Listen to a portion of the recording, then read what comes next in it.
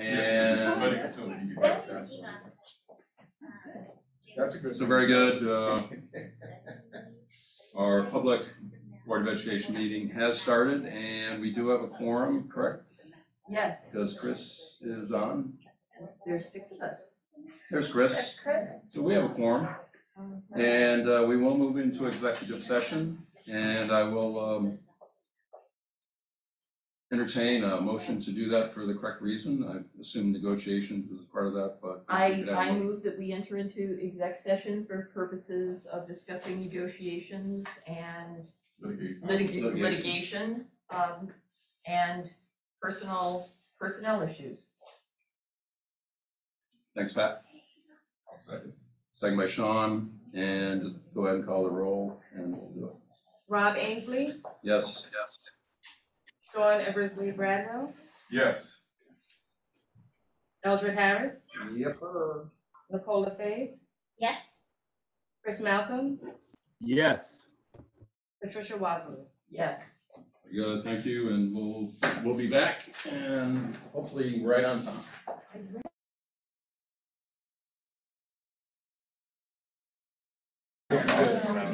So Sean, we have a full house, Sean.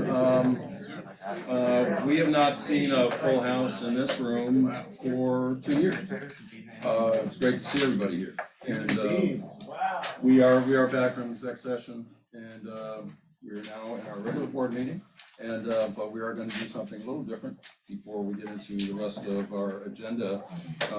Different in that we have a presentation from the 5th graders at Beverly J. Martin. So we're going to go ahead and let you all go, and we look forward to that. And then we'll do our humdrum budgets and agenda, but we look forward to hearing from you. So please, go ahead, Dr. Brown, others. Dr. Esch, however you want to get started here. I believe my 2 5th grade teachers have this nailed down. Absolutely.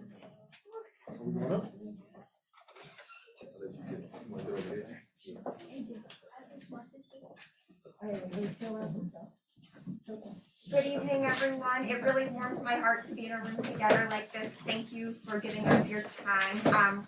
We really want to honor our 5th graders and let them do most of the talking. So Stephen and I will just give a really brief introduction to the project. Yep. Hi, guys. It's good to see you and be with all of you this evening. In 5th grade, one of the science standards that we look at has to do with measuring salt water in the world versus fresh water. And we didn't find anything that was entirely relevant about that question. So we wondered if we could turn that around to something that would engage our young people. And something that's been on our mind for a while now is that we've been importing plastic to give our students fresh drinking water, clean drinking water, because we discovered lead in our drinking water 6 years ago. And for those 6 years, our water fountains have been off. And so we started with a very simple question, which was, is our drinking water at BJM safe?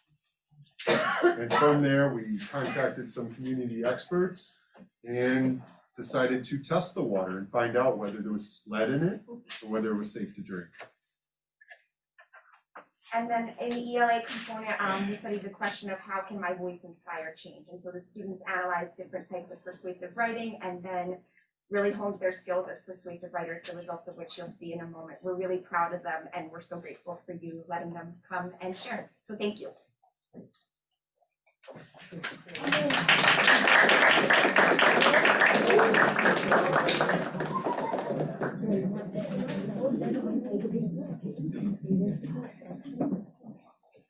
Help us remove the water coolers and plastic cups from our school.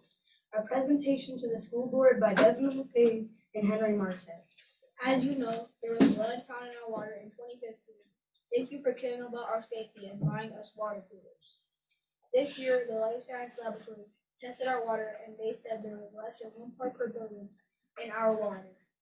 Isn't that outstanding? Because there's no lead in our water. We should get rid of the water coolers and install more water fountains.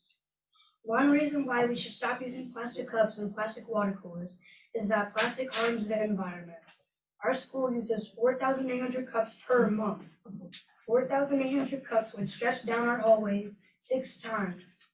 Those cups end up in the ocean and animals get tangled up and eat it. Soon the garbage is going to outweigh the fish. We don't want to add to that problem by wasting single-use plastic cups and drinking from plastic jugs. Another reason is plastic cups and water coolers are a waste of money. We spend $90 per month on plastic cups at BJM. We also spend money each month to get new jugs for water coolers. We go through 20 jugs each week, so it must be pretty expensive to refill our water coolers. That money could be spent on things like school supplies if we didn't have to keep buying more disposable plastic cups and water coolers. Kids, we would feel ecstatic if we had more money to spend on school supplies like read books and art supplies and equipment for the gym. Lastly, our water is clean. Scientists at life science laboratories tested our water for lead. They found less than 1 part per billion of lead in our water. That means our water has no measurable lead. Isn't that amazing? So we can safely drink from our fountains and faucets. Even though we can safely drink from our fountains, kids still go to the water coolers because we have more coolers than fountains. So the coolers are closer to kids' classes and more convenient. If we remove the water coolers, kids will use the fountains. As you can see, we can remove the water jugs and get more water fountains. Water jugs and single-use cups are a waste of money and dangerous to our oceans. Also, our water is safe to drink. Please help us get rid of plastic in our schools so we can save our future.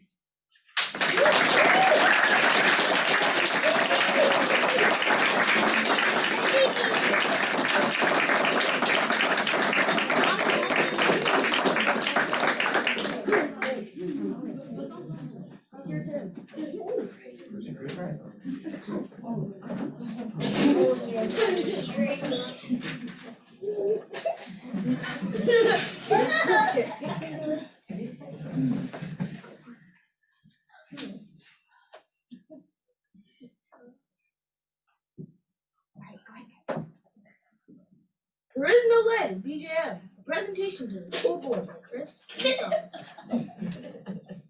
Dear school board, as you know, in 2015, there was lead found in our water fountains. Thank you for the water coolers. It showed us that you really care about our health. But I have outstanding news. Our water is lead-free, so I think we should remove the water jugs and get more filtered water fountains. First, the plastic from our water jugs and single-use cups is polluting the ocean. Old dump truck amount of plastic is dumped in the ocean every minute. That's horrendously hurtful to the ocean. At BJM, we use 4,800 cups each month. Those must be put somewhere, right? And unfortunately, 91% often ends up in the ocean. At BJM, we want to stop contributing to the problem of plastic pollution. Next, our water is clean and safe to drink. We tested our water with life science laboratories, and it's clean. They found less than 1 part per billion lead in our water. Do you want to know something more outstanding? Less than 1 part per billion means that the lead is not measurable with any machine that searches for lead.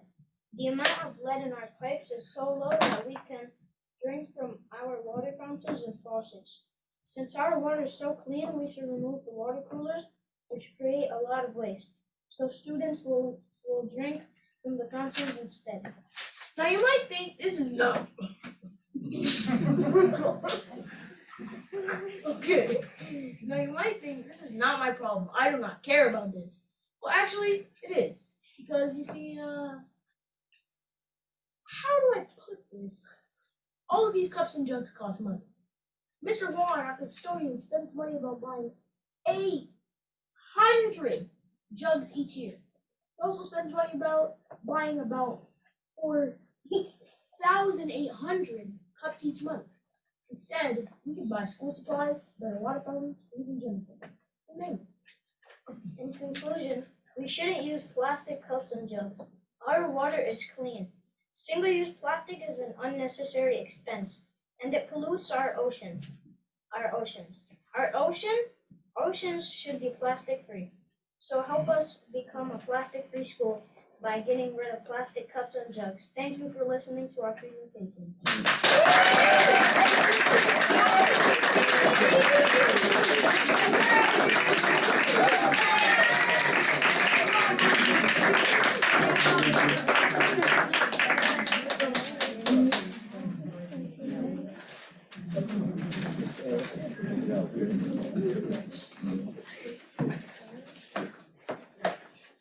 Remove the water jugs by AJ and Quentin. Can we please get our water fountains back? We want to stop wasting plastic cups and jugs. In 2015, there was lead found in our water. This year, we tested our water with life science laboratories, and we found less than 1 part per billion lead in our water. That's really extraordinary. Can we please get our water fountains back? We want to stop wasting plastic cups and jugs.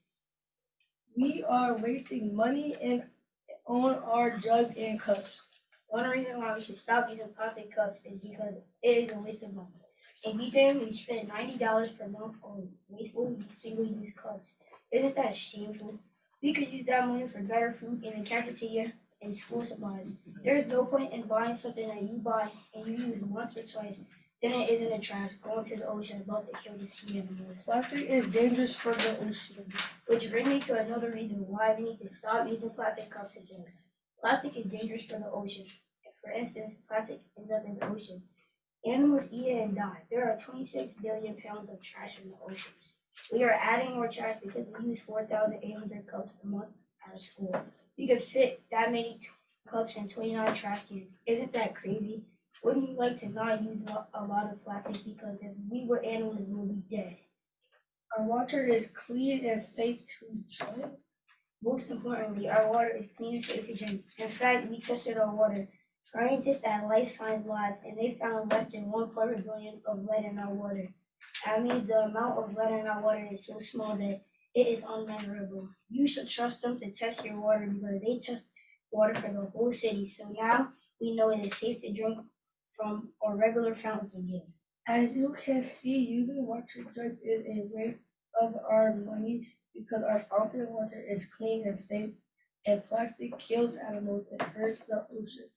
So help us get our water fountains back.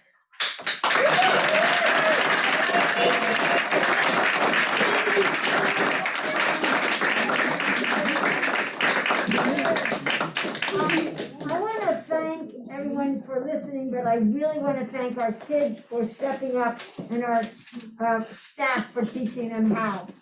And what this leaves you with is a question of how can you support the facilities committee to support Ken and the gang to, we already got rid of half of our coolers and now the kids are like, well, where's the replacement? We have water filling stations and we need 6 more. So that's what they know, that's what we need.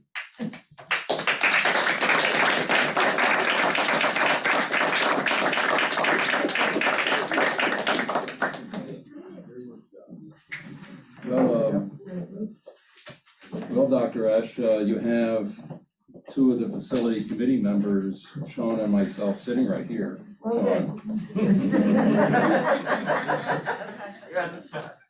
No, we're not on the spot. We'll put it on the agenda for next week's facilities committee. We'll have a conversation. I will tell the students that sometimes these things take a couple months, if not a year or so, to make happen, but we'll get right on it and see how we can make this happen.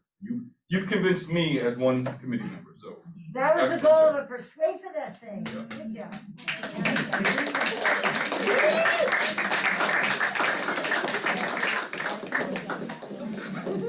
Good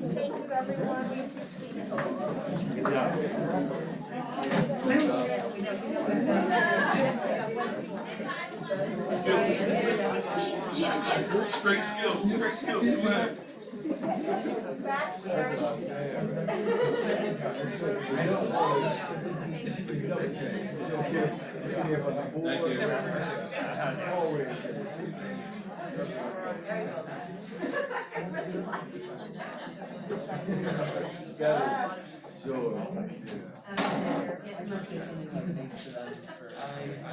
Well, now, I don't know. That was tough because we should have gone. That was so good. Yeah, we're trying to open the line. well, they're just trying to be respectful for sound. But, that's fine. Well, everybody, we're back kind of to our normal Board of Education attendance, but it's nice when we have great guests like we just had. So back to, we need need that. That needs a door open. Thanks, Mary. Slamming the door. So we'll get back down to it, and there's no modifications to the agenda, correct? I mean, we're good, right? There's plenty to talk about. And so we'll just roll into public comment See you period. guys. Thank you. I need that for my knees right there. We're here, we're receiving Public comment, correct, public comment. we have some folks who are listed here. First up, and I'm gonna apologize for mispronouncing someone's name, please tell me how to pronounce it correctly, but is it Mira Cohen? Yeah. You can stand or you like hold a chair up as well, whatever you like to do. Right, there should be a chair there for you to sit at.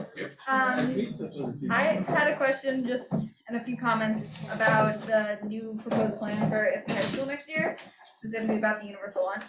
I think it does propose an equity issue purely because some kids are able to pack lunch and some kids are not, and the kids who are not will have around 1,300 students all trying to get lunch at one time, meaning they will have less time to eat lunch. I think it also has the potential to be really negative for a lot of kids who have social anxiety or don't like crowds, especially coming out of a year of pandemic. I know a lot of kids are very apprehensive of being around that many students. So that might prevent them from getting lunch because that's a very hectic environment to begin with, and then adding that many kids. So I was just wanting to wonder if you guys had any like information we could get, and also just those comments. Thank you.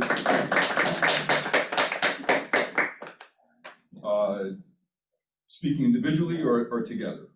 Together. All right, together. Yeah. So is it Ava Sahara? I can't read this correctly. Sahana wasn't able to make it tonight, but Batu is here. There you go. Fatu and Ava, please join us.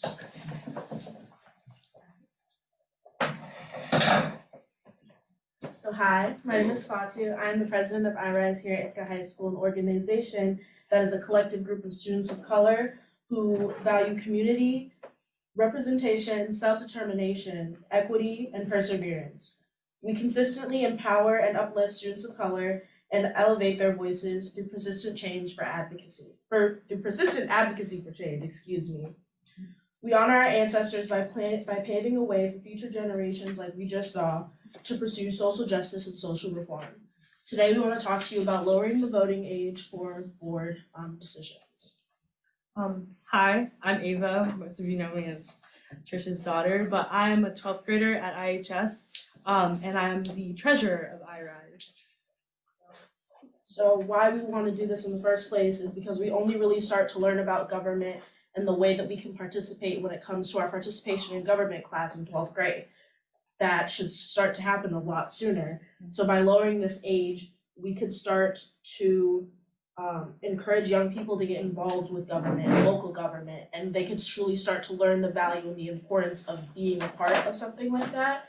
And a lot of times we hear students complain. They will complain about things that are happening for days and days, but they never know what to do. And so by allowing them to vote in these elections and in these issues would then allow them to put their advocacy somewhere, would allow them to then use their voices to actually make real change so that they can say that they did something. Because we represent students of color and our mission statement emphasizes persistent advocacy for change, we think that it's imperative that we recognize the racial disparity when it comes to voting in our nation. The voting rights for people of color have already been threatened, and as high schoolers, we need to know how to vote, how to register to vote, and as Fatu said, it happens too late. It happens in 12th grade. By doing this, you're setting up students to perpetuate this racial disparity in voting. It's very important that we make sure that we know how to vote and we're able to put our opinions out there. And additionally, there is a lot of anonymity around who the administration is and who our members of the board are. And this is something that people always talk about, well, they decided this for us, they. People don't know who they're talking about when they're saying they. we want to be able to bridge that gap between administrators, board members, and the students that are a part of IHS. By doing this, we build our community. Especially after the pandemic, it's very important that we're able to build those bridges between our administration and between the students that go to IHS. We think that it's really important that you consider trying to make the voting age lowered and doing it relatively quickly, because it's important to make sure that students know their rights and are able to exercise them. Thank you so much for listening to us. Thank you.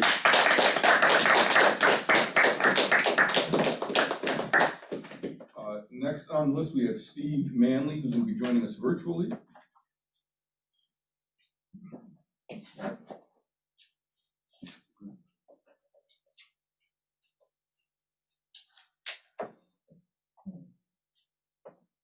And there will be board responses to public comment, and then we'll move on. So, again.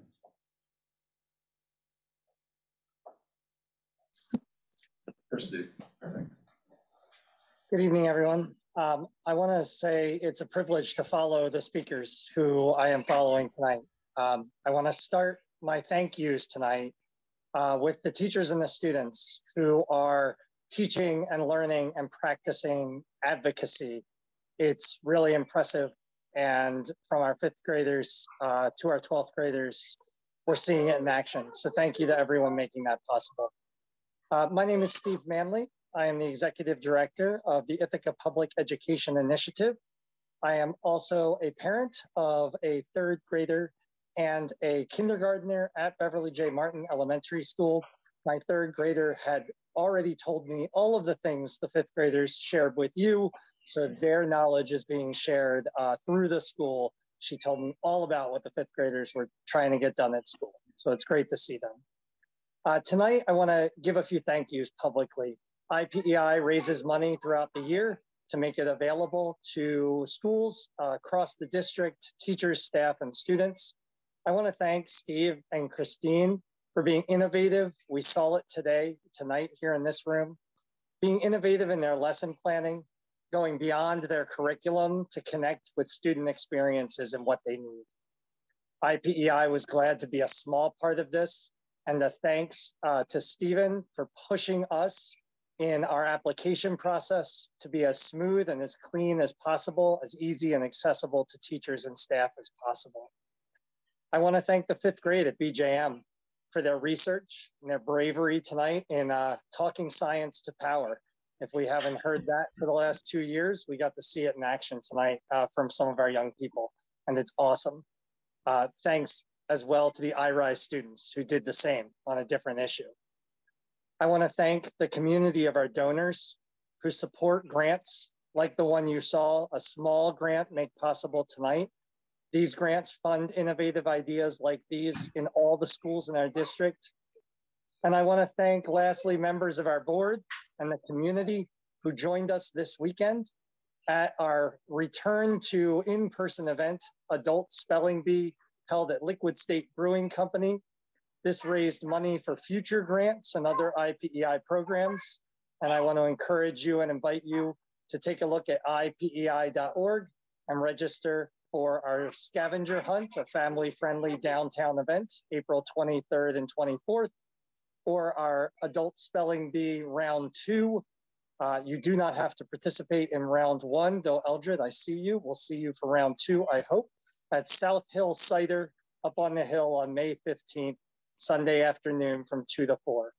As always, thank you all for leading our district. Thank you to Dr. Brown and his staff, to all the school administrators and teachers for keeping my kids and all our kids safe. Thanks for your time tonight. Thank you, Steve. Any others? That's all that's signed up. And Tricia, no one else online, right? Okay, good. Board responses at this point? Yeah, I would actually like to address the question of lowering the voting age because 2 weeks ago our IHS reps brought up the same issue, and I am as soon as the board meeting was done, I just went online and started Googling, because I literally did not know if it was possible. And I discovered pretty quickly that federal voting laws, like how old you have to be, only apply to federal elections. And that state and local elections can actually be decided at that level. And I also saw that a bill to lower the voting age to 16 has been introduced into the state assembly. That's about as far as I got that night. Haven't really had time to get back to it for various reasons. So I'm a little fuzzy on how that would work at the local level, since there are so many local elective bodies to be considered. You know, is it countywide? Can the school board say, yes, you can vote in our elections without the county saying you can vote in their elections, or the towns, or the city? I do not know right now. I guess a lot of that is fuzzy. And then I was thinking back to the last 2 times I ran for the board. And one of the things that board members have to do is go out and get 100 signatures. That was suspended during the pandemic, but it's back. You have to go and get 100 signatures of people who are registered voters in the Ithaca City School District, and turn that in before you can run for the board. And so, you know, I walk around my neighborhood. I take my little clipboard to the office, and the thing that I found in the last 2 times is I've been getting older in the place where I work. Everyone else is getting younger because, you know, my friends retire and the young people come in. And there was not a single person in my office under 30 who was registered to vote. So it's, which was a little shocking to me, because boy, I went out when I was 18 and signed up and wanted to use that disruptive power. So I have seen there's not only the erasure of voting rights, the attack on voting rights, especially for communities of color, but there is a growing apathy among young people, as you say. And so, you know, I, as one board member, I hear you. I think it would be great. And I'm thinking legislative action. Look into this. It's the most reasonable place to put it, yeah. Yeah, and basically, as voters, you vote for a slate of candidates. You know, of all the candidates, you pick up to 3. You vote for the budget or against the budget. You vote on the school budget. You vote on other propositions. But in our ongoing business, only the board members vote. You have elected us or other people to make those decisions on a day-to-day basis. So the things that we are deciding every couple of weeks are not things that the general public votes on. You're voting on representation. I do not personally have a comment on the universal lunch right now. Go ahead. Just a couple of, just one question, I think. First of all, thank you. That was really good. Your practice with standing up before the Supreme Court by standing there. Way to go. Ava and Fatu. Okay, here's a question. What exactly are you asking us? Given what Pat just said about these multiple jurisdictions in which you may be able to vote or may not be able to vote if we reduce the age. I just want to walk out here explicitly clear. What are you asking us for? We're allowed to respond now? Or is this? Yeah, this is a direct. Okay. Just making sure, I didn't want to speak in. We're being very liberal in it, but yeah. Okay.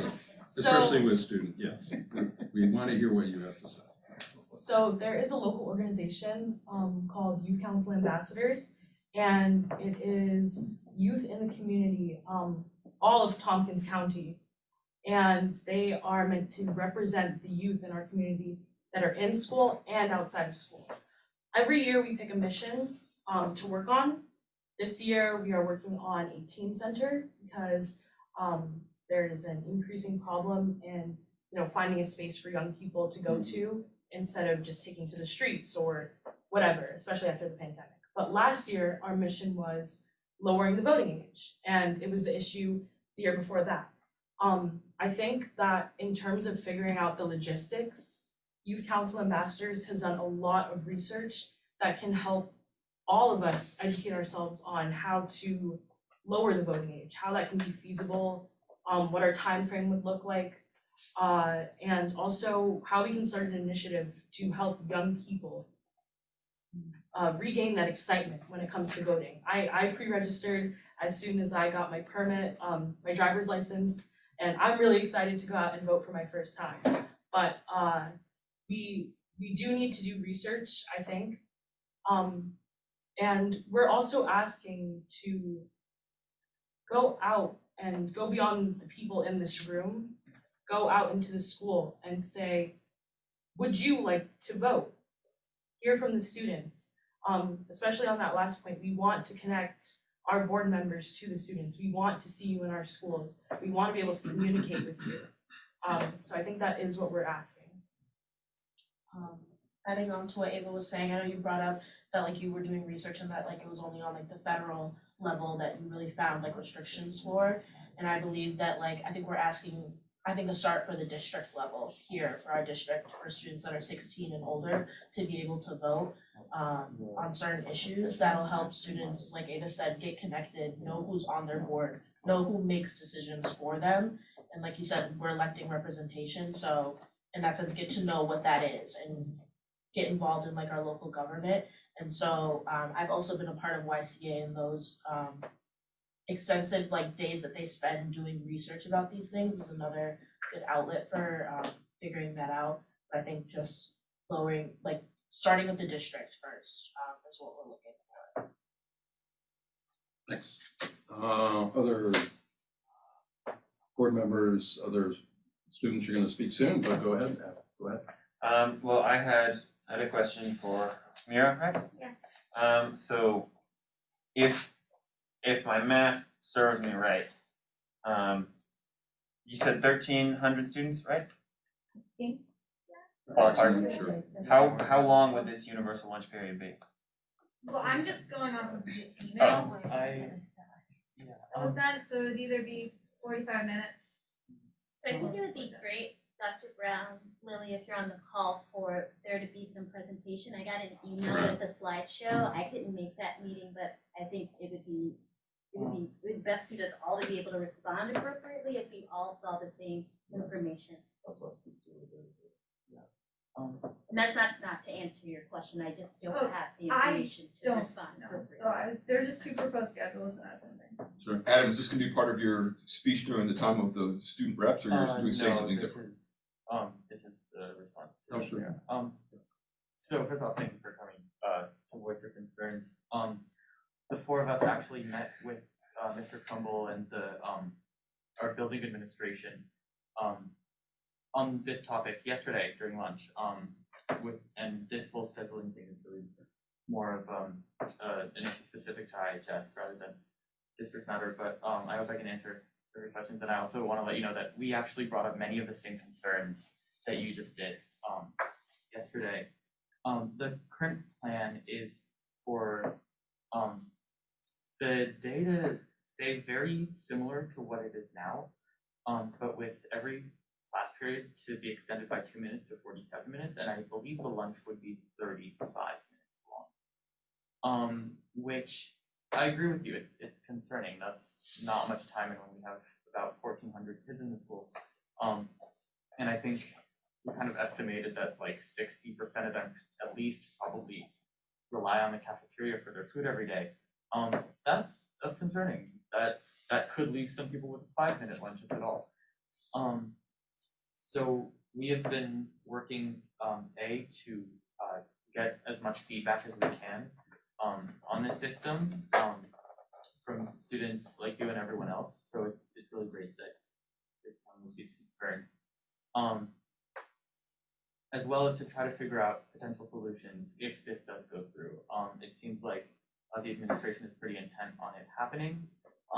And there are some ideas about expanding the locations where food can be offered, as well as opening up practically the entire school as an eating space, so that not everyone is condensed into the cafeteria, which is kind of impossible.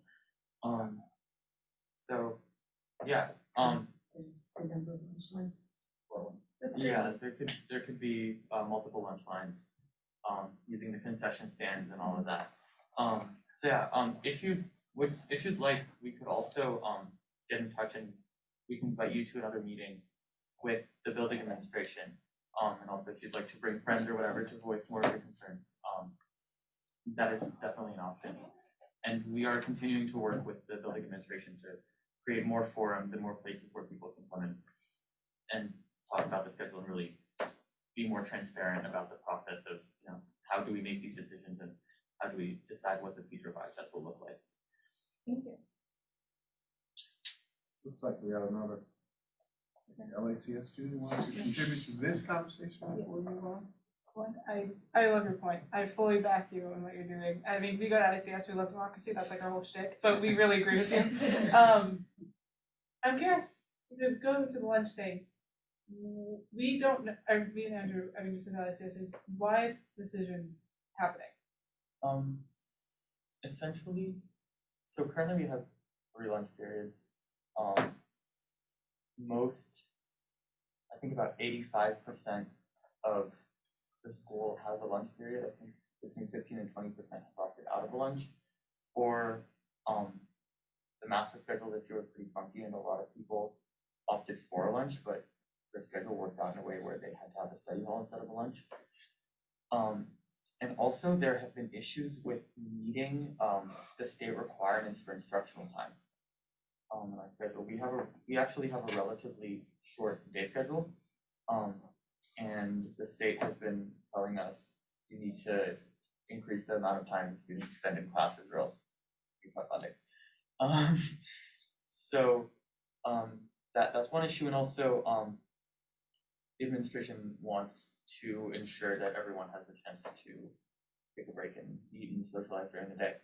However, there are also people who currently choose on their own to forego that option. So there are pros and cons to all of this. But yeah, that's kind of the behind the push to change the system. Okay, yeah. And Grace, do you want to send that? How about Grace just pulled up the slideshow. Like you guys said that you got the presentation, No, if you have children at the high school, you probably got it.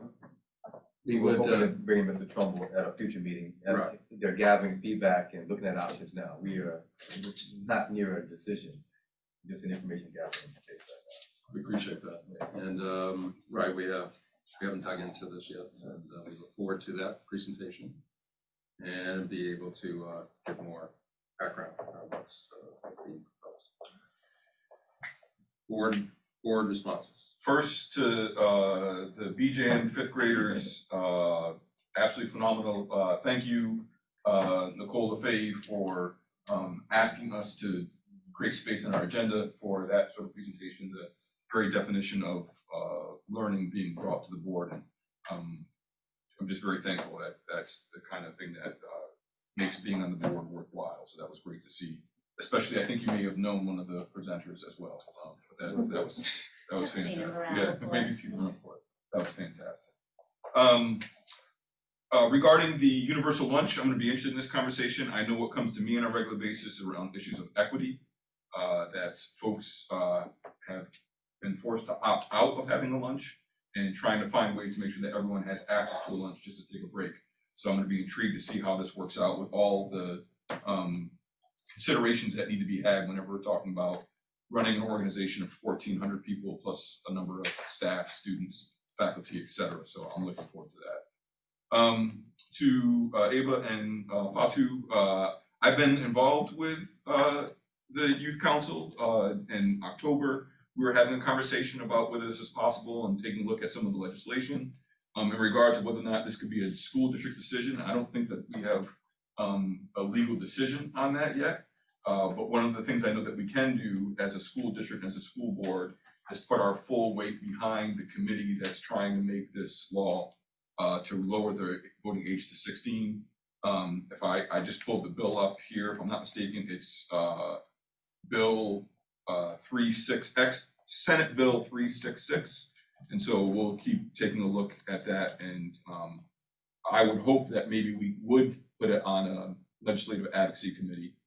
And with that being said, I'm aware that part of the ways in which systems maintain themselves is by sending something to a committee, right?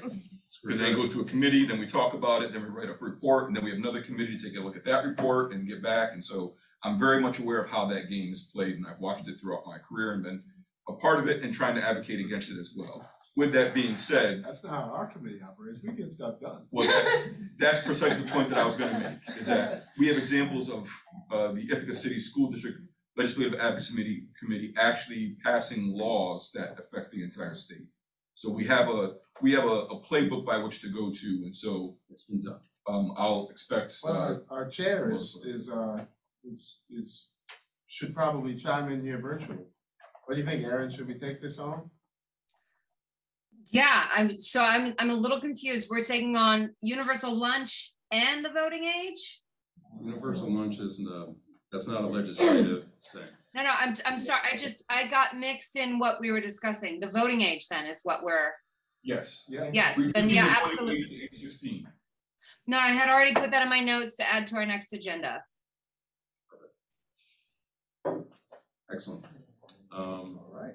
So we'll be sure to communicate when that's on the agenda as well, and we'll do additional research in the meantime to see what is possible. And all committee meetings are open to the public. It's an open meeting. It's much more informal than this. You can take part in conversations, ask questions. Very few people ever visit our meetings, but they do when something's really, really important to them. I would like to extend an invitation actually to those of you who just spoke at this meeting about the age. Please come to our next meeting, which is, I'll get the confirmation of the date from Tricia. Chris Malcolm, do you wish to weigh in? If I tried to, I'd be redundant. I just want to shout out the BJM children who did an awesome job, but also thanking the students coming out and their participation. It's actually inspiring, where some people choosing to be on the sidelines, they're actively engaged, and it's you guys made my night, so thank you. Thanks, Chris. So let's move on. And so student reps and ICS, why don't you go ahead with your prepared remarks. Yay, okay. ICS has been doing really well. Our school reacted a lot to the decision to end the mask mandate. We had an EASM, or an emergency EASM, which is where you had to have 150 students and 15 staff vote to host an emergency all-school meeting to talk about the mask mandate, because our staff and students have been we're the most pre-mask heavy school. And so we all kind of reacted of like, hey, are you guys comfortable with this? Are you not comfortable with this? It was a really good discussion. We had it in our third period, and it went really well. Our community kind of settled into the idea, and I think it impacted a lot of students in their decision of what they were going to do the next day. So this is the day the news came out, not the day that went into place. And students, we're still a pretty mask heavy school. Students are slowly becoming more and more comfortable not, but it's been a good transition, and I think I credit a lot of that to having that community discussion in our gym, which because the ASM thing, thank you again. Yeah, it was a really good discussion, and our school has become comfortable with the decision. So we are in the middle of the third quarter. During the fourth quarter, our school, we changed from our typical schedule, and we begin these trips. So as a student, you will actually on Friday, I think is when you sign up.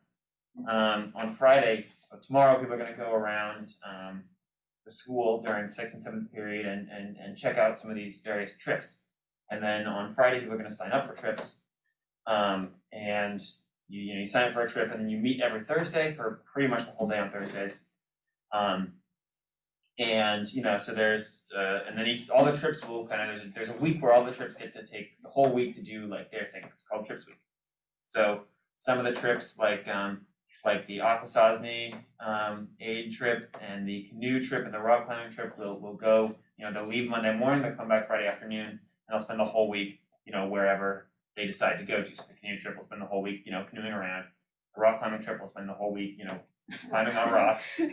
And then the Akwesasne, it's called the Akwesasne cultural exchange trip. That's a trip that's connected to a certain service class at the school, and so the students in there have been kind of researching a lot of like service and also like indigenous culture and stuff. So they're going to go. This has been a very long running trip. So we have a partnership built up with the the Akwesasne Nation. And they're going to go there, and last time they were there, they helped like rebuild a barn, and so they just kind of do stuff and hang out there and talk with the kids, basically hang out there for like a pretty cool time. Yeah, and then there's also, obviously, you guys remember Spanish trip. I thank you for ordering citrus. They are shipping currently, so you'll get them probably next week. And we also have Katrina Relief Trip, is where a group of students go down to New Orleans. We go back to the same neighborhood every year. We build multiple different houses. We help paint the community and that kind of thing. We also have a couple other trips that are more minor, but these are kind of more like big earth trips. Yeah, we call those ones are called away trips. Yeah. So that means they spend the whole week away. And like Spanish trips goes to Puerto Rico. Puerto Rico. Yeah.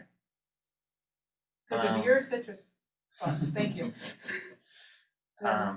Yeah, and then the other thing that we're going to be doing is next week on Friday, so during the district conference day, we're going to be bringing in juniors to do their PBATs. And so PBAT stands for performance-based assessment task. Yes. They're calling it. Yeah. Which is basically our alternative to the Regents exams. So this period, people are going to be getting their English PBATs, and so their English PBATs are you have to. It depends on the class that you do it for, but generally it's basically a media analysis. So in the in my year when I did my PBAT, I did a song analysis. So I chose a song and kind of analyzed it and its kind of cultural connections and so on and so forth. And then you make a presentation and you give that presentation to a kind of a panel of graders, basically, who will then evaluate, based on your actual analysis, and then the paper that you write to accompany the presentation, and then also your presenting, and then, yeah, so that's our alternative to PBATs. And so that's what the English PBAT looks like. The social studies PBAT is very similar. It's a research paper and then a presentation. And then we also have PBATs for science, which is just a general kind of like, design an experiment, conduct it, give a lab report. And then also PBAT in math, which is find a kind of a bit more straightforward, is find a tricky math problem and do it and then demonstrate how you did it. And generally that kind of work is already incorporated. And so all the classes that 11th graders will take, any class an 11th grader is taking, most of them are kind of PBAT classes where the course of making this task is directly integrated into the curriculum. So, all of my classes kind of, I have a lot, all my classes are with 11th graders. So we kind of flowed into the PBAT period at about the same time. And it kind of was a very natural progression. It was very integrated with the coursework. So people wrote their PBATs and then they're going to be presenting them on Friday, next Friday. And that's all from us. Great. Thanks, ICS. Yeah, first I'd like to mention that it's great to be part of a full house in person for the first time. An experience. The BJM students did an amazing job with their presentations. I was very impressed. Also, thank you to Ava and Batu for furthering the conversation around voting. And I look forward to continue talking about the new schedule at ICSD for next year. These past 2 weeks have gone by pretty smoothly for ICSD students. There have been many exciting events like Cabaret Night hosted by the ICSD Orchestra last Friday. Many talented students performed impressive and memorable acts for a packed cafeteria. Winter Formal held at the Celebrations Event Center on Saturday night was an awesome experience. It was the first school dance other than prom since COVID. Moving on to the topic of performing arts, the annual choir theme concert is this Friday night at Culp Auditorium. The theme this year is Weather Report. Last week, our wind ensemble and concert band performed for the future of the IHS band, the 8th grade bands of DeWitt and Boynton Middle School. It was great to hold the combined band concert again and share music in person after 2 years. There are also multiple murals happening at IHS, helping to shape IHS into a more safer and representative space, with the BLM mural currently being painted by our students in the art hallway and our AAPI mural in the process of being finalized. We have had great success in our indoor track team, with 5 students placing top 20 in multiple events at the state. Student athletes are gearing up for spring sports, which is starting next week. Also, Code Red Robotics is heading to the Finger Lakes Regional Competition on Thursday, Friday, and Saturday after 2 years of cancellation. The team, led by our very own Andrew McCracken, has spent the last 2 months building a 115-pound robot and are excited to see it compete. If they win in Rochester, they can go to the World Championships in Houston. In other school-related news, we are working with the building administration to advance a plan to implement a pass-fail or credit-no-credit system to be available for students by the end of the year. I must say as well, I was so incredibly impressed by the presentations given by the BJM 5th graders. I didn't need much convincing, but they had me totally convinced. And I must say the same applies for the high school. There are a lot of coolers and a lot of cups. And I doubt that the situation is much different in terms of the quality of the water at IHS than at BJM. And it would be really great to see the reinstitution of the water fountains in replacement of all of the plastic jugs. So the other student reps and I are wondering if the board could give us an update on the bus driver, nurse, and custodial shortages throughout the district. Has the district changed its approach in the past few months in attracting new district workers? And has there been any progress in hiring new nurses, bus drivers, and custodial workers? The country is also still struggling with a nationwide teacher shortage. And the student reps are wondering if ICSD has begun recruiting new educators for the 2022-2023 school year as it's quickly approaching. It is imperative that ICSD be aggressive in recruiting teachers for the upcoming year, especially teachers of color who are in high demand throughout the country. The mask mandate has ended, and many students and teachers are enjoying the new ability to choose. However, mindful of the continued pandemic, the majority of the student body at the high school still wears the mask. The latest Tyler issue has also come out, featuring articles about recycling, personal devices, and much, much more. The reps to the board would also like to thank the IRS officers for their presentation supporting 16 and 17-year-olds voting in Board of Education elections. The issue of allowing 16 and 17-year-olds to vote has gained a lot of traction in the high school. Students are talking about it. It was actually a discussion in government class. I've also talked to countless students in the high school that are all in favor of this issue. Allowing them to vote in Board of Education elections would give them a greater stake in the policies that affect them. 16 and 17-year-olds are already often part of the local communities.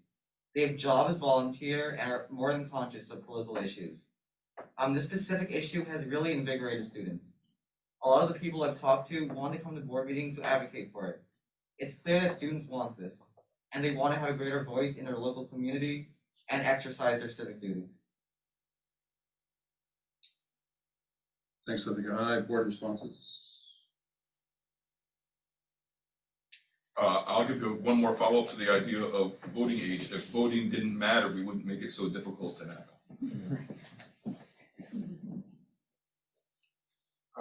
Just a couple of questions. Zara, if you could just summarize for us so we can, as a board, understand what the major discussion points were for your EASM regarding the ending of the mask. Students were really surprised. A lot of students kind of felt like it was kind of a big shock, like it happened really quickly. there's a couple of students that are like, well, I'd rather wear my mask, but that means I didn't have to social distance. That was kind of a common point. I led the ASM in the gym with my friend Stella. And that was kind of a real,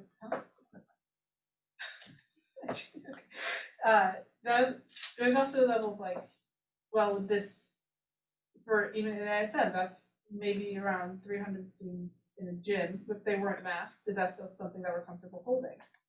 Or, because that's, I mean, if there's a person that's COVID in there, that's a high risk, like, that just doesn't work, like, but we can't put in any sort of mandate into the room itself, because it's not our, like, our own situation, so what's our solution to that?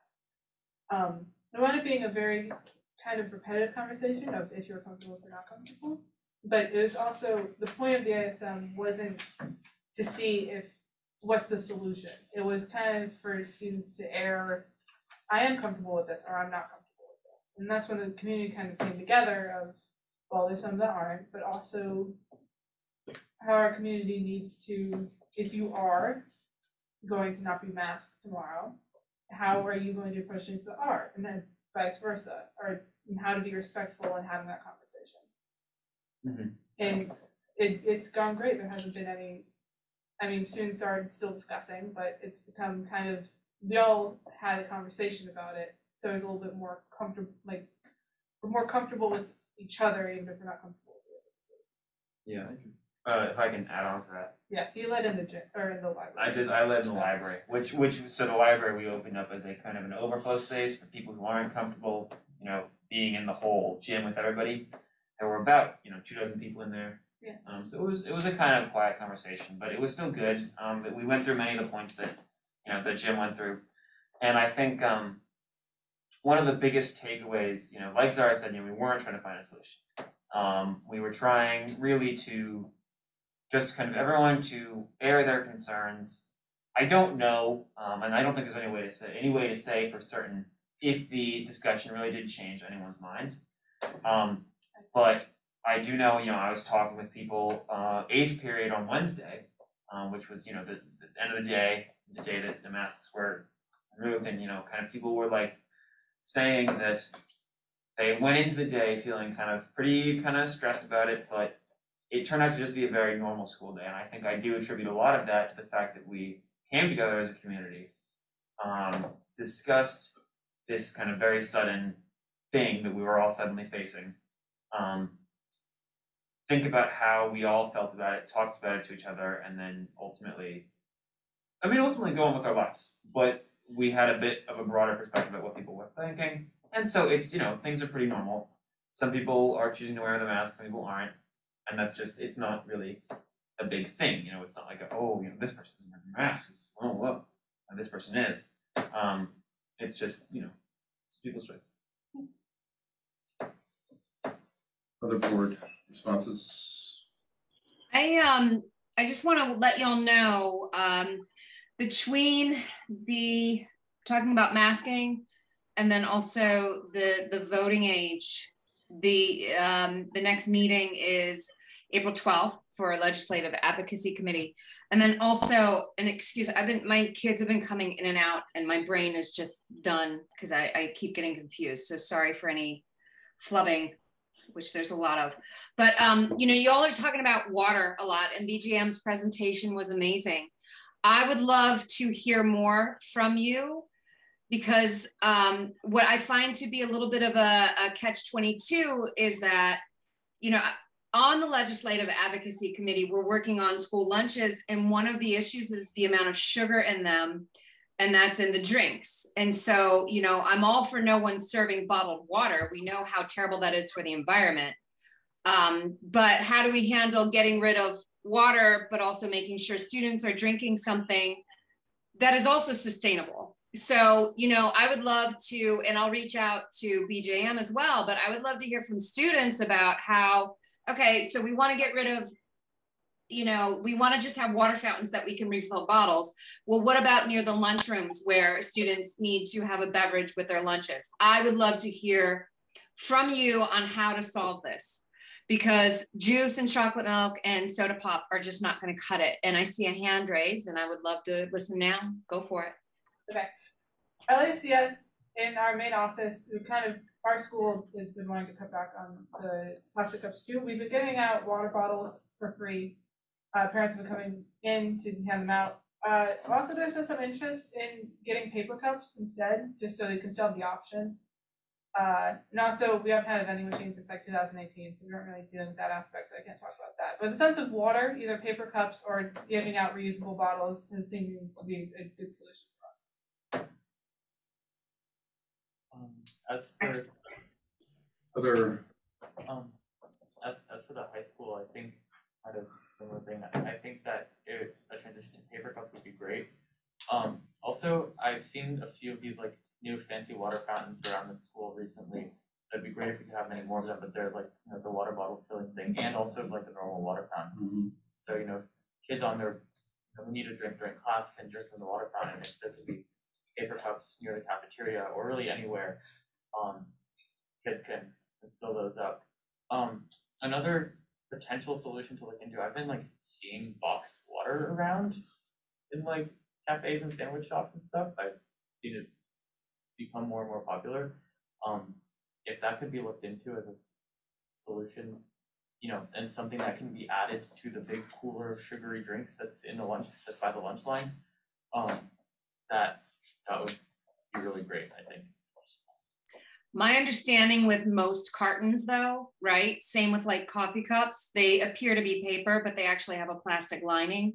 So you can't even actually recycle them. It's actually almost worse than an aluminum can, borderline plastic bottle. So I think we should explore everything, and I love the ideas. And if y'all want to come on the 12th, come, you can email me anything, but I need your minds to help, you know? We need more ideas. Thank you. Sarah, anyone? Just like on the topic of water, LICS mentioned that they hand out free water bottles, right? And I think that to combat like the sugary, you know, the drinks, we still have to pay for water if we want like a water bottle at the vending machine. And it's when I forget my water bottle or whatever, I usually have to like pay like $1.50 for water, which I don't think is the most ideal. So I think it would be great if we also looked into giving out free water, like bottles at school. We did do that for a while. We had a whole bunch in the main office. So, and we could probably even look for ways to getting bottles donated from different organizations in town. I don't know if we could figure out an IPEI grant to pay for some of that, but we Right, could be giving out bottles. Right, 6 years ago at the elementary schools, it was basically an initiative at every elementary school. But we'll talk more about water.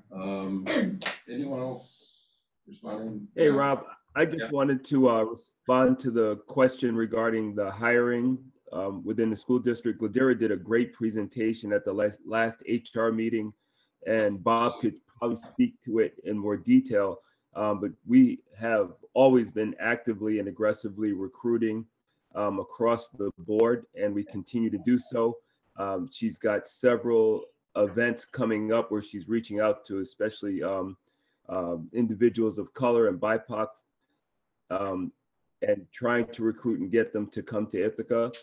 And I will try. I just looked in the HR agenda and the presentation wasn't there. And we'll try to get that out to you folks to share that information. That'd be awesome. Thank you. But to your point, Chris, it was a very encouraging report from Ladera, detailed and really going down all the openings in the district, and many have been filled, Bob. It was, if you wanted to speak quickly to it, but we're glad to provide the real numbers.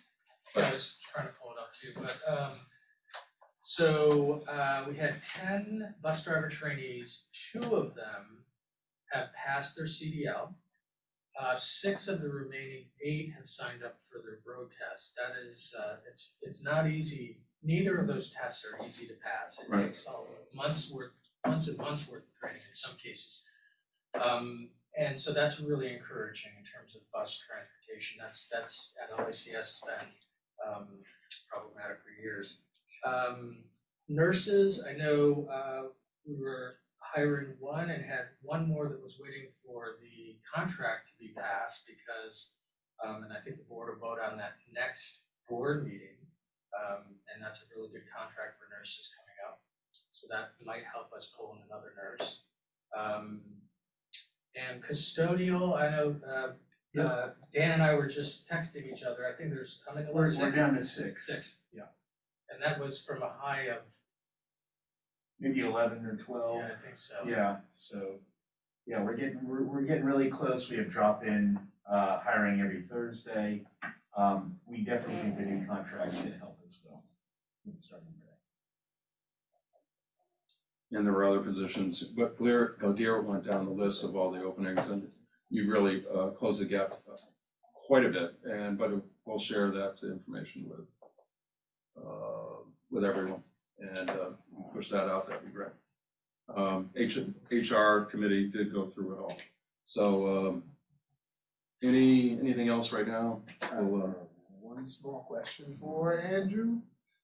The performance benchmark alternative PBATs. test? Okay, the PBATs. Are they all individual, or are they, so no teams have coalesced around a larger project there? Yep. Each individual student right now? That is correct, because it's I mean it's a Regents alternative, and the point is to kind of assess.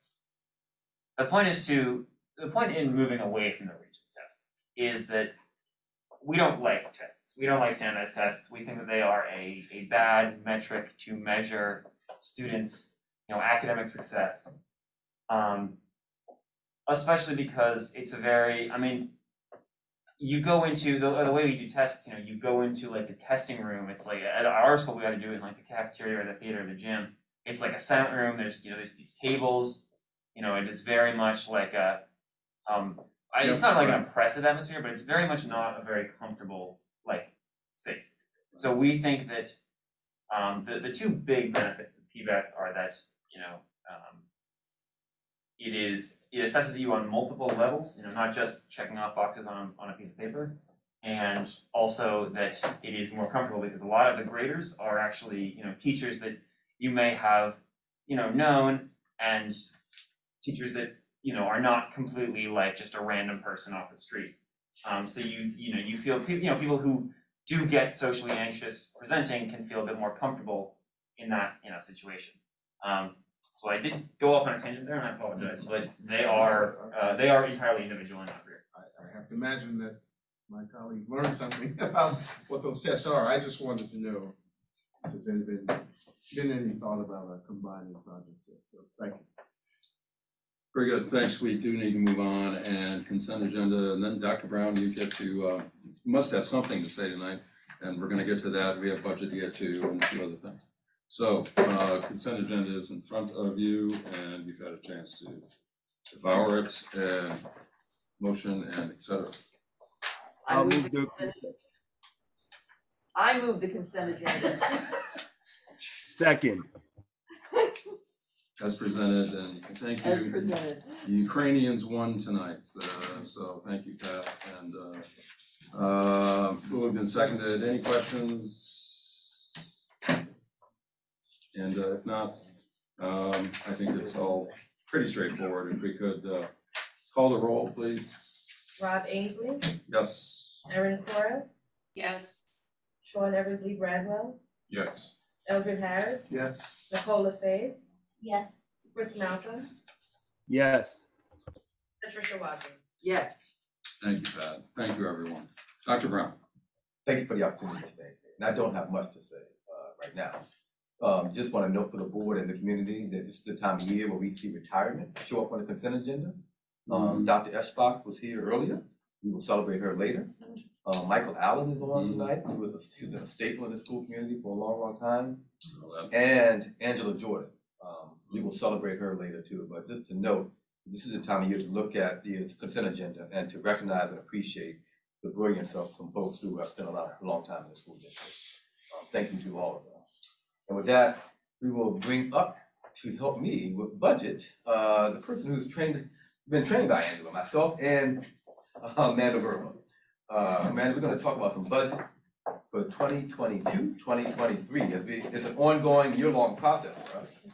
And we wish to bring some most recent updates in anticipation of an upcoming overall budget presentation, hopefully the first meeting in April.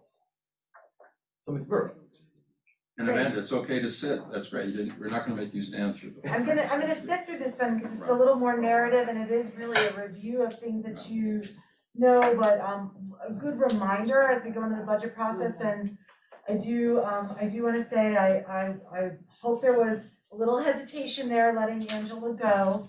All of you know she is just an absolute treasure, and so we are gonna be fortunate enough to have her help us and consult with us next year and train whatever the future may look like in the business office. But all of the work that you see, everything that we've learned, I mean, that is a one-stop shop for historical perspective and really how to do things with just such a beautiful authenticity. I think it really reflects in the work that we bring to you as the board and the community at the committee levels as well.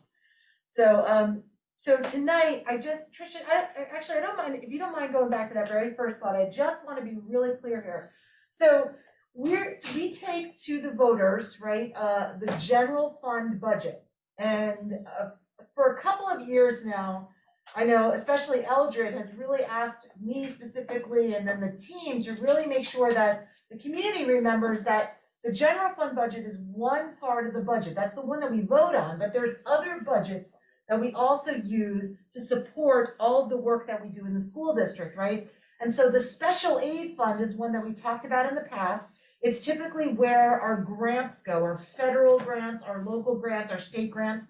And so tonight we are going to be focusing on that special aid fund specifically because of the American Rescue Funds, right? The SURSA and ARP monies that we received through the federal government that were related to COVID, but that we as a district, of course, take that and we say, well, what can we do better here? Yes, we address COVID, but we also think that we can use these based on the way that we're supposed to expend them in a way that really supports our education, our teaching, our learning in our community. And so as a reminder, the reason why we're going to do this, and we talked about this the last meeting, is that these funds for this current year are part of the general fund, but for next year, they actually have to be pulled out and placed in the special aid fund. And so tonight, Dr. Brown and I wanted to make sure that we went through as a reminder all of those amazing programs and supports that are going to look like zeros in the general fund, but they are going to show up over in the special aid fund. And when I give you that line by line budget that we give at the finance committee next week, we will be sure that I will highlight anytime that you might see what by just the naked eye looks like a budget reduction. It's not. It's a transfer for a year or two, right? Because the SURSA funds, we have one more year next year, and then the ARP funds, we have 2 more years next year and the following year. And so our plan is we move those over now, and then we'll bring them back over the next couple of years as we bring in the revenue back into the general fund of the things that we want to sustain. Okay, so that sort of sets the stage for this presentation. Tricia, the next slide is the numbers itself, right? And so you can see there, the only things that have changed really, we did submit our formula to the comptroller. So we have a real number for the tax cap formula. We have the federal aid, that's that orange line across the middle. That is the ARP and SURSA funds that we're going to talk about tonight. We do still have some estimations on if we wanted to get to a balanced budget. Again, these are recommendations to get to a balanced budget. And then that budget number on the bottom is what we would be striving for as we make discussions and as we sort of take a look at what the budget components are. And again, you'll get more details as we get those line by line items that will expand the last meeting. So the next slide, Tricia, is just an overview essentially of what is online, right? And so this will have a little bit of modification this year if there were things that just need a little more explanation, but we're going to pretty much go through this. And so Tricia, the next slide is essentially, this is the slide that's about maximizing in-person instruction. And you can't see it really here because of that little bar, the Zoom bar, right? But so maximizing in-person instruction, there were a lot of things that we committed to using the ARP and SIRSA funds for. And all of these things really, they have all come to fruition. And so we have used monies to support additional classrooms as well as literacy supports in grades K through 5. We've expanded, because we had to lessen the number of students in classes, teachers took on extra classes. So for example, if I taught English 9, right, I might take on a couple extra sections and then we would give them an extra 0.167 for that. Educational support professionals or TAs and aides, noon hours, that also is for TAs and aides, art and music for integration, and then substitute teachers, we did want a list that wasn't actually on the list online, but we have been using them in a number of ways, right? To give teachers and staff the opportunity to be able to take care of themselves and their families if they were sick, to also do some job embedded PD or professional development around virtual learning and literacy and anti-marginalization. And then also to just really be able to cover when we did have vacancies. So the substitute teacher we felt was really important, and you're going to see that continue for next year. Next slide, Tricia.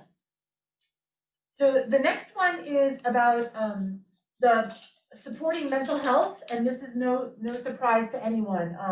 You know, this is a combination of principals and directors, Mary Grover, Carrie Burke, all working together, trying to really determine what the needs are, and that is really hard during, you know, pandemic times. And so we really try to have the mental health supports, as you can see here, through lots of different avenues, our own staff and then community partners, because we recognize the importance and the value of making sure that we address the whole person, both staff and students, and also our community members as well. The next slide, Tricia, is the essentially the students that through SIRSA and ARP, and of course even through our daily operations, right? We want to make sure that we are attending to the needs of students with disabilities, English language learners, and then what we've used is the term unfinished teaching and learning, right? And so there were a lot of opportunities for us to be able to use these funds, and we will continue to use these funds to support things from enhanced summer programming. I know Mary's given overviews in the past, but I mean, we have just, I think it was like tripled the number of young people that we served, and we continue to do that. You will be seeing that in the budget as well. You will see the enhancement of educational support professionals specifically for students with disabilities, to be able to be available for not just the CSE and IEPs, but also the emotional supports, the 504s and IEPs, but the emotional supports as well. And then a lot of curriculum work, tremendous amounts of curriculum work to support the pillars of learning forward, right? Tricia, the next slide.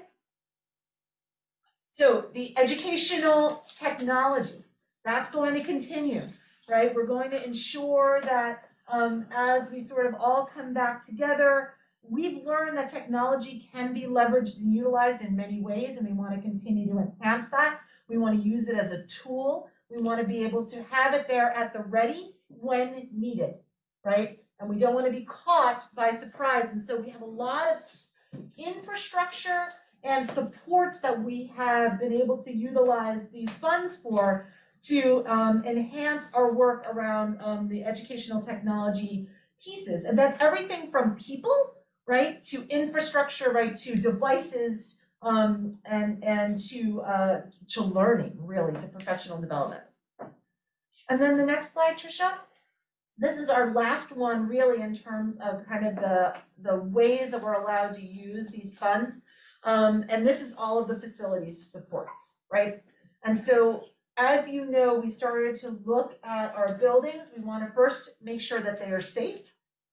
And so for safe buildings, we want to make sure that we have the staff that are in and around our buildings to be able to address the needs of our staff and our students.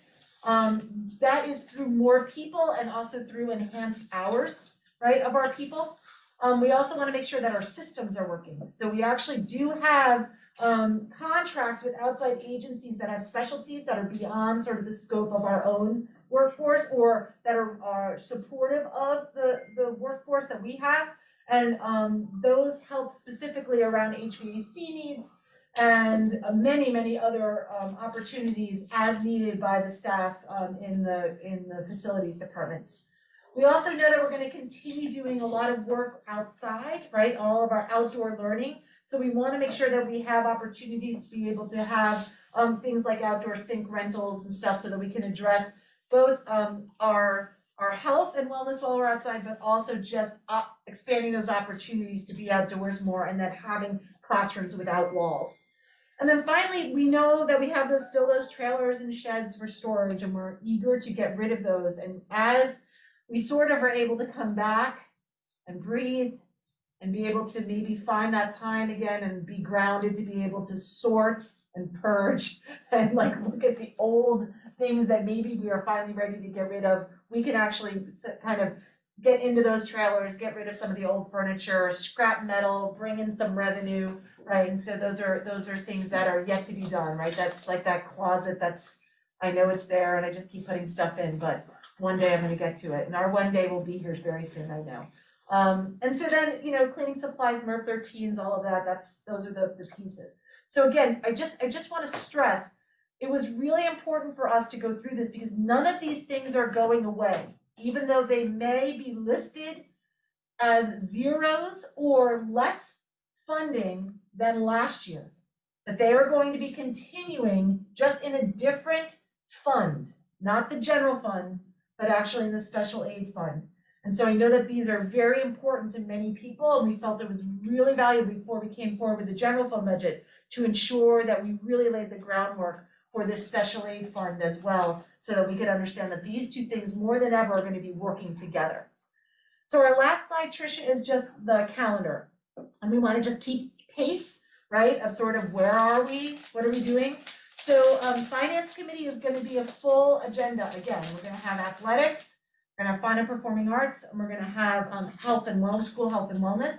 We are also going to have what you would see in the budget bulletin or the budget document, right? A draft budget for the Board of Education. We'll get that out probably by the end of this week so that everybody can have time to review that. I'm going to try to continue to include more and more information and descriptors right in that so that people really have an understanding when they look at those that expense projection, right, the budget projection, that you really understand sort of where or why or how it's developed and what it includes.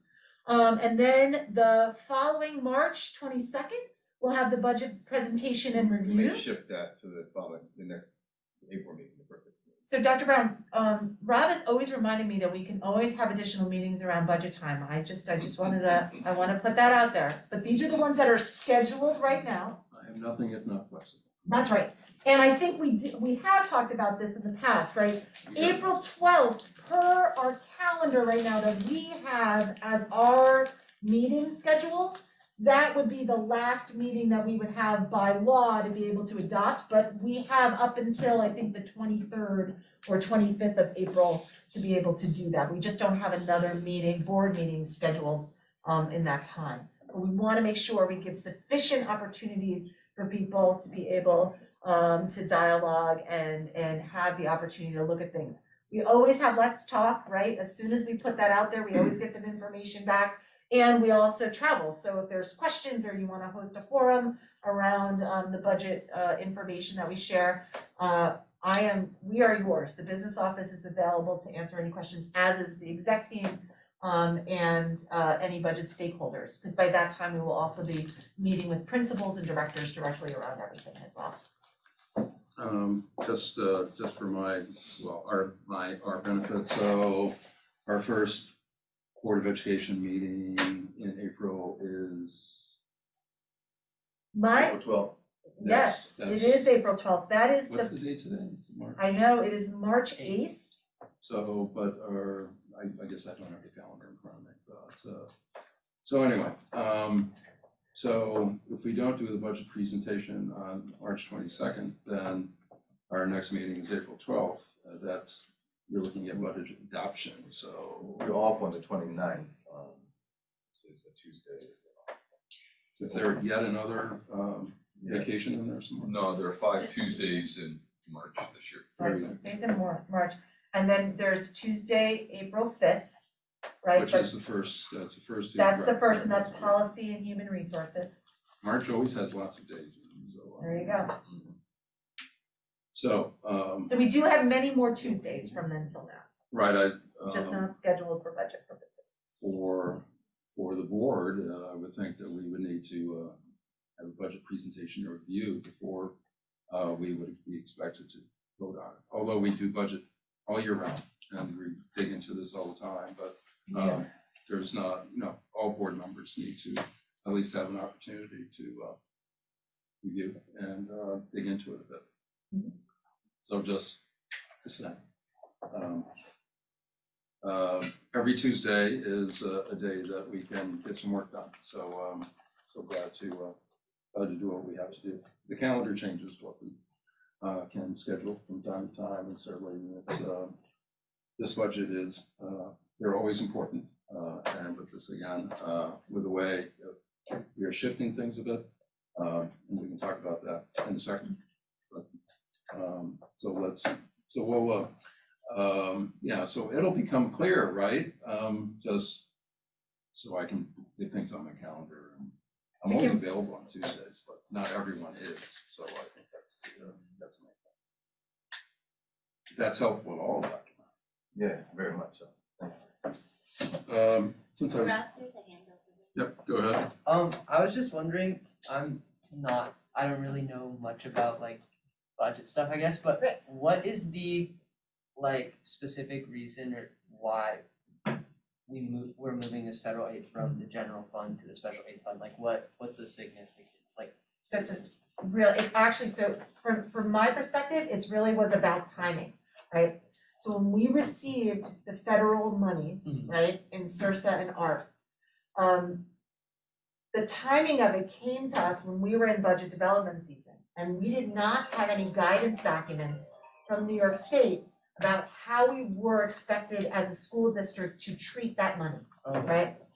And so there was sort of, so we made a determination because it was, $4.4 million, right? We made a determination that we wanted to be really transparent and put that into the general fund, right? And show it last year in the budget revenue, and then also the expenditures that went with it, so that the community could understand how we were gonna spend this money. Because, 4.4 million, you want some accountability. Yeah. When then we were in the budget process, a guidance document came out. And they said, you need to actually put that not in the general fund, but in the special aid fund.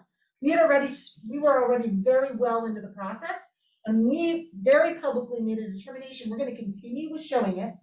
And then we made multiple announcements, I think, at all of the board meetings, like we knew that money then and those expenses would be transferred over to the special aid fund, right? And so you could see with the money coming in, it's actually a reimbursement. So the money would move, we'd spend it, and then we would apply for reimbursement. So this year, we're just doing the cleanup essentially. We're like, okay, it's now in special aid, it has to stay in special aid. But I think we really always want to be transparent for people to understand that we have a lot of programs and expenses and things that escalate in the general fund, and we also have these phenomenal programs in the special aid fund, which we're gonna have to plan for as that money goes away. So that's the sort of longer answer to your question, but I hope that's helpful. That made a lot of sense. Yeah, good. I have a question about the substitutes, Amanda. That's something we haven't heard from tonight. Maybe Bob wants to chime in on that too. I didn't think our problem was not, unlike some of the other positions. My takeaway from subs is that it wasn't a money issue, it was finding bodies. So where are we with filling those sub ranks? Albert, great question. As of January 18th, and I'm reading from Ladera's document, which I was able to find here, the board has approved, and there's onboarding of 44 subs. So that's a really big difference, yeah. And 31 were sub teachers, 7 sub aides, which we could always use more of, 3 sub teaching assistants, and then clerical. So. Right, and just to the earlier point, Bob, it's great to push that out to all the board members and all the student reps. Because not all board members were at the HR. And although it may not be obvious, I mean, that's a key to our professional development and a lot of other things we do. If we can't get subs for those folks who want to train, then what happens? So that's really great news. And one new model also was that there were building-based subs, right? So substitutes that would show up actually at a building every day and they would fill in as needed. And I think that that saved a lot of bandwidth of teachers, the stress, right, of just like, oh my goodness, like you knew that at least there was a building aid there to be able to backfill. And that's why I think we felt it was really important to just add that one piece in addition to what was online, because we really did rely, and we still do, on the substitutes for sure, and funding it through the RBESR money. And Ethan went where I was going to go, just trying to clarify. I know that 4.3 or 4.4 million. It was a part of our budget, but need to clarify that we're going to discuss the annual meeting and propositions, et cetera. But the local community doesn't vote on that 4.4 million. Correct. Really, it can't be part of the tax levy or the tax rate calculation because it is separate. It is federal money, Title I special money. So it needs to be somewhere so it doesn't contribute to the tax levy calculation, and so which goes to the tax rate. What is the budget we are voting on? And so that's the important piece, and just trying to figure out how we're doing that. And instead it alluded to it, okay, there's 4.4 million that is supporting the kids and the programming and the budget for 22, 23, and 23, 24. Yeah. But it's almost half in 23, 24, right? Because one of the funding streams, it will be its final year next year. Right, and that's the issue with funding from other sources than the local taxpayers, that that goes away. And so, we've built in 4.45 million of spending on various items that we may or may not need in 2 years, or we may need it. So that has to, as you said, start walking back to the regular budget. And so there has to be a plan to how do we manage as we exit. And that would be, that would be the plan. I plan as part of the overall budget process. There are many school districts who will be saying that those programs will be eliminated or will go away over the next 2 years. We're saying, we are saying the exact opposite. We want to sustain many of those programs, and we're going to put in front of you a plan to do so. Set the entire budget. That's why we do multi-year budgeting. Yes. Very easy to do when you're only budgeting. Right. But you always want to be looking ahead 2-3 years. We learned the hard way in 2012 when we had the last funding clip from federal funds. Right. So we were trying to avoid that. Questions, Nicole? Yeah, thanks, Amanda. Of course. Chris, your chair of the finance committee? Yeah, Chris probably could have done that for me. I didn't. I'm sure he did. Yeah. Want to weigh in and Pat will weigh in. Sure. I don't need to weigh in. I think Amanda did a great job, and we'll be talking on going to voting. Thanks, Chris. Pat, questions? Obviously, this is not a full budget presentation, but we'll get there. I'm not actually defaming. Well, it was a shout out. It was a shout out to. It was a shout out to the great talk that your husband did last week at the college event. That was outstanding. So. Yep, no questions. Props. Clear, concise. Yeah. Props to Stephen. Thank you. So, anything else? I mean, we do have just a few resolution and a. Thank you, Mr. I'm gonna just stay here in case there are questions about the legal notice, if that's acceptable to everyone. Absolutely. Okay, great. And I move resolution 10.2 calling for the annual meeting and approval of the annual legal notice. Second. Second by Pat, Sneezes don't count, but Pat, you got it. So, Amanda, you just want to speak to this, and some may be surprised at that annual budget vote. It's not an annual budget vote, it's the annual meeting of the City School District, so go ahead. And, you know, of course, even though there were many eyes editing this, I did notice one item that I'm going to ask actually if there is an edit to one of the things, but I will walk through it first, and then I will let you know. So, every year, by law, we must create a notice to the public, letting them know that we will be hosting an annual meeting. And an annual meeting is actually, it's an odd name because it is really the day that people go and vote, right? And so that happens each year. It's prescribed, the day is prescribed by law, right? And you go to vote on not just the budget, but you vote on propositions, right? And you also vote on who you would like to elect in your school board, okay?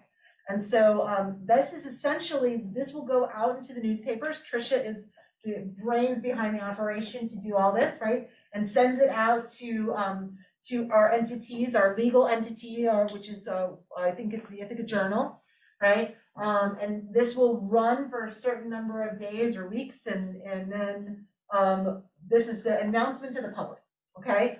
It's pretty much the same everywhere you go. Proposition 1 is always, the proposition is we would determine a budget number, right? Not to be exceeded.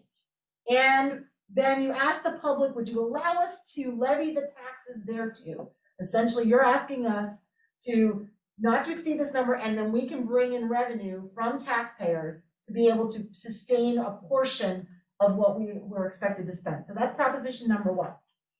For us in Ithaca, proposition number 2 is related to our reserve fund, our capital reserve fund, that by law you have to establish, and then by law you have to ask permission to spend from it. So we are asking to spend most of the remaining amount of money in the capital reserve fund that's existing right now to purchase school buses and to do a little bit of capital project work. That is where the edit is. We are asking to do capital project work at Northeast for interior renovations as listed and site work. So I just need to add the words and site work because we are going to be demolishing a failing wall outside the kindergarten classrooms in Northeast. And we're gonna actually create some sort of tiered seating, maybe a poured playground there so that the kindergartners have a safe space, and then do some interior work as well, probably like floors or ceilings, so that we can get a state aid back on our work. So we'd actually get money back, okay? So that's proposition 2. Since we are spending most of proposition 2 on buses and a small capital project, little related item there, proposition 3 will establish a new capital reserve, right? Because it runs out, the money runs out, and we're asking actually to fund it at $10 million. Costs have gone up, I don't know if you noticed, on everything. And so we really need to be able to have a capital reserve to purchase our buses. And also if we want to start to walk down paths like e-buses, things like that, we're going to need to be able to have a capital reserve to sustain the costs of that. And that is how we purchase buses, from our capital reserve every year. So we get voter approval for that. Proposition, the last proposition, proposition 4, is actually about a property transfer, okay? So GIAC has been coming to our facilities committee meetings and discussing with us their desire to enhance the gymnasium that was used to be used for Immaculate Conception School, and they want to make a full-size gymnasium. And to do so, they actually need some property on the Beverly J. Martin campus, which is sort of like, there's like a little garden space, it's just beyond the fencing. And so there are a couple of ways that we can actually get GIAC our land, right? One of the easiest pathways is through voter approval, right? Because we're a government entity, they're a government entity. You can't just like sort of transfer land like a normal homeowner might. And so this is actually asking permission from the community, and they would vote on this as well, to allow for us to be able to transfer that land, a real property transfer, over to GIAC. Yeah? Can you tell me the correction again in Proposition 3? It is for Proposition 2. And so it's at the bottom of, I believe it's at the bottom of that first page. And it says, interior renovations and site work at Northeast Elementary School. Thank you, Sean. And I think that's the only place that I noticed it. And and after we vote with that edit, it will be added, and we would expect to see that on the ballot for that annual meeting. And I know this will be a conversation when it comes up, but it'd be important for folks to know that the Greater Ithaca Activity Center has been working on this gym for multiple years. This is would greatly enhance their capacity to serve the residents of the city of Ithaca. And if we've talked about it at facilities, folks can see the plans that are there. It's a pretty exciting venture, particularly given some of the additional construction that's taken place on that block as well. So I would encourage folks to take a look at previous facility committee meetings. Very good, appreciate it. Anything else? Any other questions regarding the propositions? We're going to touch base on them again. So it was moved and seconded, I believe. And Tricia, if you could call the roll, that'd be great. Rob Ainsley, Yes. Sean Eversley Bradwell, Yes. Eldred Harris, Yes. Nicola Faith, Yes. Chris Malcolm, Yes. Patricia Wazoo. Yes. So very good. And one more policy. Policy 1400 about public comments. The changes that are here, for the most part, are simply to change the titles and to reflect our current practice. This policy, as many of our policies, have been somewhat outdated and do not include updated titles and the direction of how public comments and or complaints should proceed. That's an omnibus policy 1400, public comments and complaints to the Board of Education for a vote, second reading and adoption this evening. Second. Second by Pat. This has been reviewed multiple times, I believe, multiple times, on and off, but now we're ready for ready to vote. Can I ask a question before we Absolutely. vote? Where do we kind of put this whole system / structure in terms of, say we have new families coming to the district, is there a way that this is like an orientation package, or are we expecting it just to be online? It already is on the website. It may not be the easiest to find, but I know I was able to find it on the website. Mary, do you know, I'm sorry to call you out, but I don't know if you know where it's located. No. I think it may be. Find it. Yeah. Sean, you can list policies off the top of your head. Well, this one, we had some conversations, so I will find it and make sure. One of the consistent concerns about policy is that it becomes difficult to find. Our policies are searchable. That's one of the good things about being online. The other good thing about, or the flip side, is that it's an expectation that people have access to being online as well. So we used to have a policy book, which was even more inaccessible. And so we're going back and forth. But I will find that link to where it is exactly. And let you know. No, thanks, Sean. Yep, go ahead, Mary. Under the students tab is the access for the resources, the whole aspect resources. And it includes this, correct, right, this document. And I would just like to clarify that this policy on public comments and complaints to the Board of Education has nothing to do with the public comment period within board meetings. It is really about complaints of specific individuals about a school practice or an individual employee, something going on, staff member, and the public comments section of the board meeting is not the place to bring those. We try to resolve that at the school, let the school resolve itself at that level.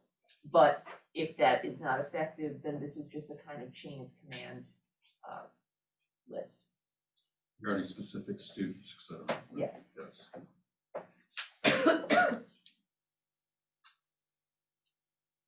We good? Anything else? Who seconded Tricia?